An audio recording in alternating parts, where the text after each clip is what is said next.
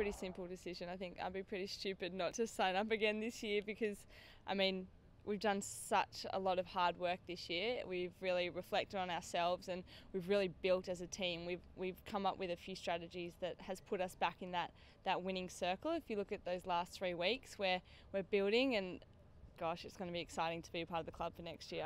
I mean, we've worked really hard to get that mungle back in our game and that kind of relentless feel, and I think that's what we'll take into next season as a full group and as a unit.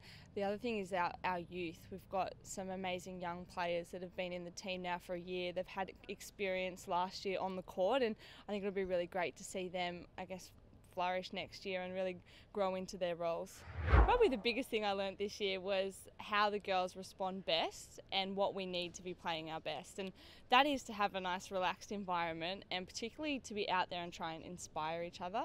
When we're out there and we're trying to inspire each other and inspire ourselves, we really start to play fantastic netball, and that's probably the biggest thing that I've learnt about this group. We were extremely disappointed this year not to be in finals, and to sit and watch the final series this year has been actually extremely hard, and it really adds that extra fire in my belly, particularly during all of those games, and that's the same for the whole team. So we're going to have that next year. On the back of the great performances at the end of last year, it's going to push us extremely well into the next season. We're going to use that momentum, and we well and truly plan on being in that grand final next year.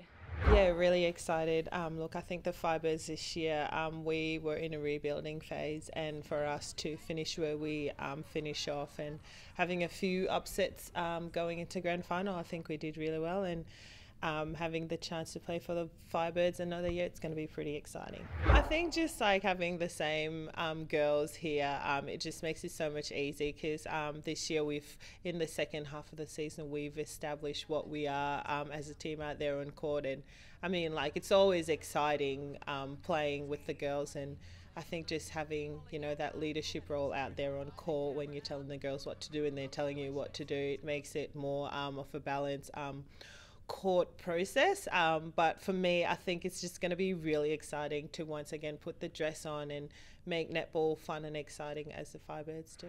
I think having a great finish to the end of the season, it really show what we're capable of, and I think next year we're going to be bigger and better, and good luck to all the girls in the finals. I know it's pretty exciting and it's pretty nerve-wracking, but I think also it just gives them a great opportunity to step out and play the last game. But the Firebirds will definitely be playing on the last day next year.